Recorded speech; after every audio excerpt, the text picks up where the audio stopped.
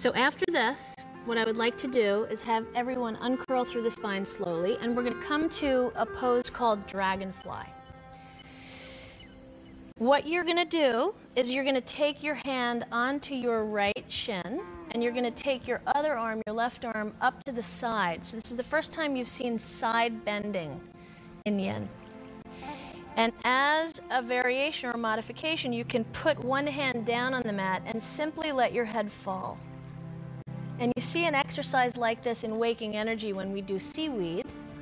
That's more active, it's more yang. And this is moving at a glacial pace. It's really the way ice would move in a very, very almost imperceptible flow, very slow. And if you want to be more advanced about this, you can actually reach over to your foot and hang this way, as long as you keep that opposite hip rooted. Deep, deep breaths.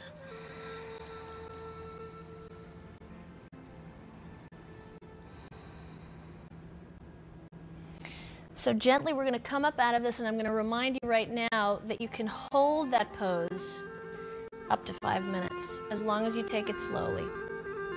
Coming over to the other side, starting here for the modification, just letting the weight of your head and your side body fall down to the floor. So as you're stretching in this position, you'll feel all of the deep connective tissue giving way.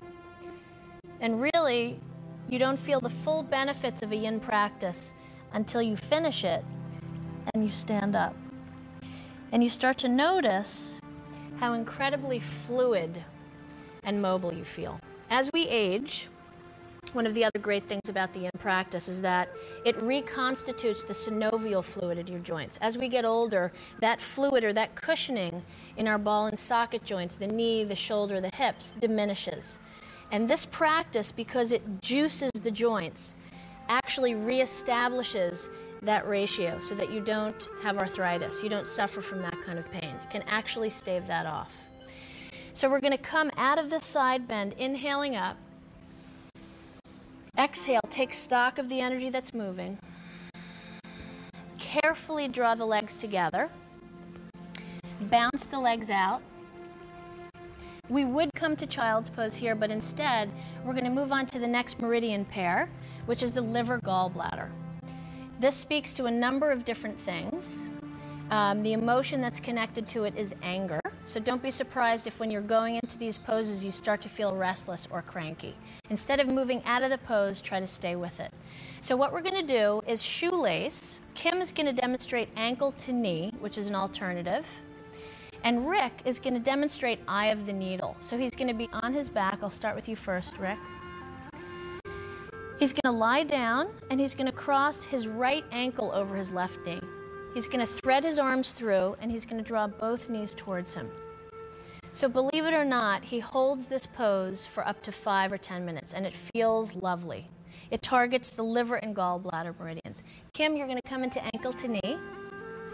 And she's also going to show you a modification. If you're coming into this pose, which looks like this, and your knee is high from restriction, which is very common, you can place a towel between the knee and the ankle to cushion it, so that as you start to melt like taffy, as we said before, you'll have something underneath to kind of absorb it, like a shock absorber. And I am going to show you the most advanced variation, which is shoelace. So I'm literally going to thread my knees the way you would a shoelace, bringing the feet out from underneath me, being very cautious with the knees. And I'm going to pull the knees closer together, and then I'm going to sit upright and pull the top knee towards me. What I'm feeling right now is quite an intense stretch in the sides of the hips. It feels really great, actually. And I'm going to send my breath to those areas. And I might stay in this position for up to 5 or 6 breaths, maybe even 5 minutes. And as I start to melt, I would fold forward the way Kim is, bringing my hands down and maybe resting my forehead on my knee. That's an option.